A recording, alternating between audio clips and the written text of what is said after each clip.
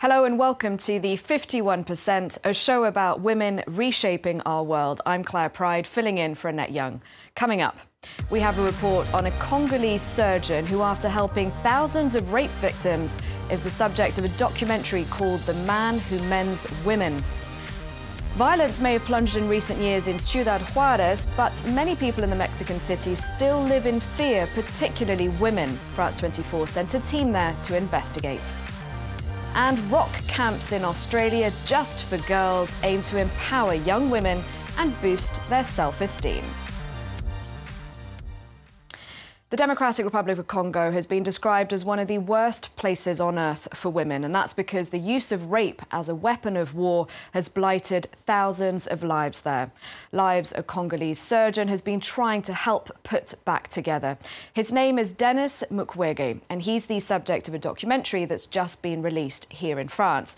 Mukwege has received many prizes for helping rape victims, and he's spoken out against perpetrators going unpunished. Solange Mougin reports.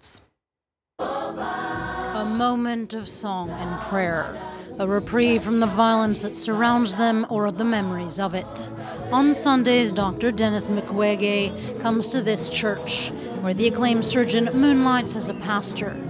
He's here to reflect and gather strength in his fight to end rampant sexual violence in the Democratic Republic of Congo. The main message we must impart is that of peace, because it is our right. The recipient of multiple international prizes, including the 2014 Sakharov Award, Mukwege explained to the EU Parliament, as seen in this excerpt of a documentary about the surgeon, why he works so tirelessly to help victims of gang rape and mutilation. I identify every woman raped with my wife. I identify every mother raped with my own mother. And every child raped with my children. An empathy and an intolerance for injustice that helped turn the Congolese gynecologist into one of the world's most admired doctors. The director of the documentary, The Man Who Mends Women, says Mukwege is on par with Nelson Mandela and Dr. Martin Luther King. He really is the pride and joy of an entire continent.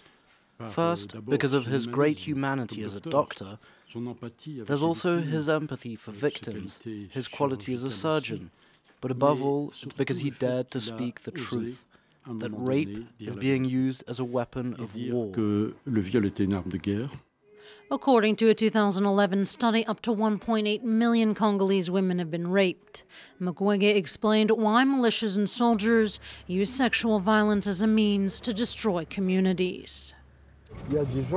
There are people who want to get rich, to get their hands on Congolese tin oxide, coltran and gold, and to do that they kill, they rape and they destroy women.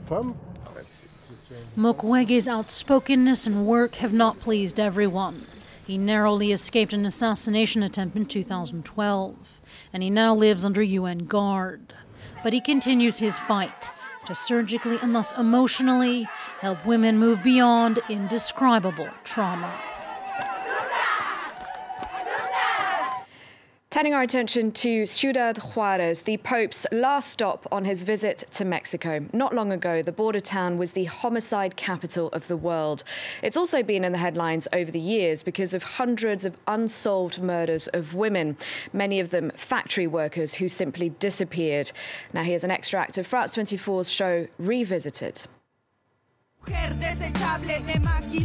Ciudad Juarez, a prime spot for prostitution. Its location right by the border pulls in Americans hungry for less regulated sexual services. It's also the spot where factories called maquiladoras flourished in the 90s. There, poorly paid hands would assemble all sorts of items for the American market.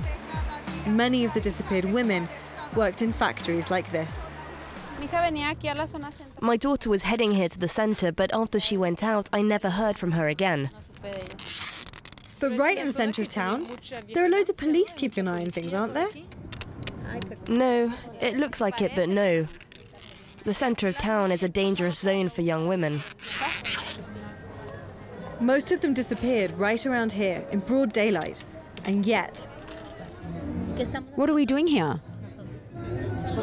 Looking for your daughters?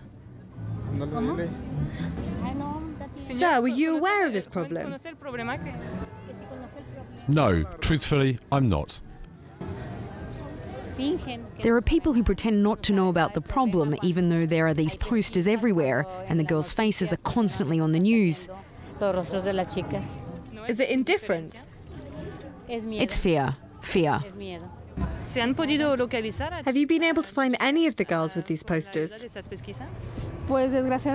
No, unfortunately, no one yet. Susanna is one of around 1,500 mothers who aren't searching anymore. Her daughter Lupita was found dead in 2012. The investigation showed that the 17-year-old girl had spent months after her kidnapping in this sordid place, the Hotel Verde. This is where a criminal network exploited underage girls for years, and it's just 4 blocks away from the town hall. Lots of people have spoken out about this. People I didn't even know said she's right here. You can see her at night, but she doesn't look good. She's drugged, and they abuse and shout at her. Lots of parents had heard the rumours going around about this hotel and alerted authorities. I came here with the police to look for my daughter. They just asked the receptionist, "Have you seen her?" The receptionist didn't even look at the photo. She just said she didn't know anything. Over the 20 years of unresolved crimes, the family's persistence for justice has created some martyrs. In 2008, 16-year-old Ruby Marisol Escobedo was murdered. The investigation went nowhere, so her mother Marisela took matters into her own hands. She tracked down the daughter's boyfriend, certain he was the killer. Police arrested him, he confessed, and told them where to find the body. Despite all that, a few months later, he was freed for lack of evidence. Marisela appealed and he was declared guilty, but he was already on the run and they never found him. At the end of 2010, Marisela began a sit-in outside the government palace. A few days in, she was gunned down by an unidentified man. It was all caught on surveillance cameras. We now know who was behind all these murders. The Aztecas, a criminal network with over 5,000 members that deals in drugs, guns, and human beings. Last July, 5 men were charged with being part of the ring which killed the women found in the desert. After 25 years and hundreds of deaths, they are the first to be charged with organised femicide. The authorities nicknamed it the trial of the century. Now, it's common knowledge that singing and rocking out can make you feel good, but did you know that it can also do wonders for your self-confidence?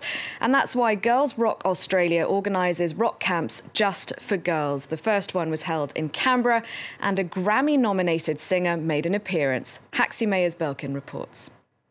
Rock music is still, for the most part, a man's world. But not so in Canberra, Australia, where a girls-only rock camp, inspired by similar projects in the US, is making waves. Girls Rock's mission is to empower young women, one song at a time. For many of the rockers-to-be, aged between 10 and 17, this is their first experience of creating music. They haven't met each other from the beginning of the week, and then they form a band, they write an original song. No covers here. They write an original song, and by the end of the week, on Saturday, they'll be able to perform it. A daunting prospect, but it's a challenge these girls are determined to rise to. Yeah, I was pretty nervous, but it built up my confidence doing it. It's good learning and doing different workshops on how to create your own songs and perform them on the weekend and write music to them. Key to the project's success, mentoring from women who've already earned their rock star credentials. For 28-year-old Grammy-nominated musician Courtney Barnett, the school is a fun way to banish inhibitions. I think it's such a cool concept, you know. I wish something like this existed when I was young and getting into guitar. Music's about finding a way to express yourself and have fun and build confidence, and that's what it's about. The Canberra Rock Camp is the first of its kind in Australia. Its founders are planning to roll out the project nationwide in the coming months. Now, some of the girls at that rock camp might one day use one of these.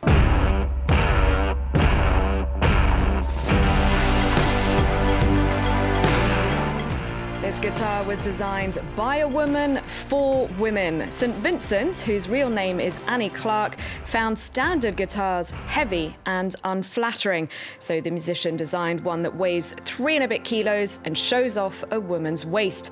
And St. Vincent says it's sympathetic to the female form.